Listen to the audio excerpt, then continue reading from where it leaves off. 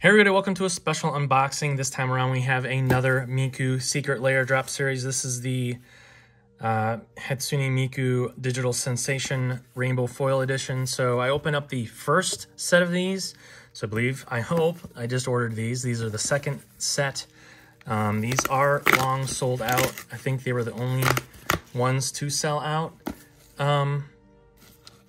of this drop, if I'm not mistaken. So yeah, you got to get these right when they release, because usually Secret Lair will do like a couple weeks of pre-order, but this was sold out probably in less than a week. So yeah, let's dive right into this thing.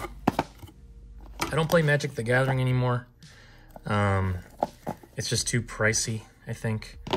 And yeah, let's look at the card on the back first, and it is the Command Tower card. Now, I think it's a land. Okay. I'm not sure, and people weren't really clear either on the first set if this is randomized or if there's, I think there was 2 on the last set.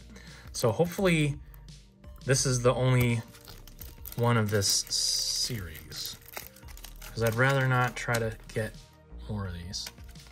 Keep looking because there's glue here. But yeah, let's dive right into this one. I remember someone commented that I wear these gloves, yet I handle the cards roughly. I don't know what to tell you about it, buddy, but yeah, I probably am a little too rough with my cards, but that's okay, because I honestly don't really plan on selling these. So yeah, let's dive right in here. All right, so first up, we've got the Diabolic Tutor. Again, I got the foil ones, which actually I'm pretty happy with the foil because it does make these pop. This art's actually kind of weird, if I'm being honest. Here we got Chord of Calling,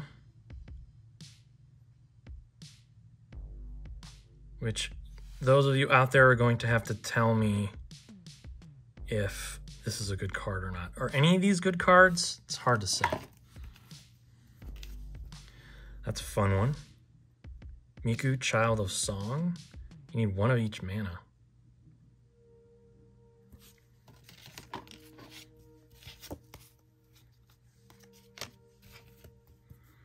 Song of Creation.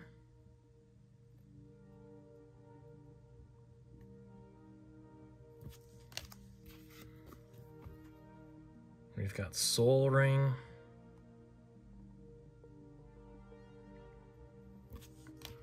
And the last one is the Thespian Stage. Not too bad. So yeah, that was the Miku Digital Sensation set.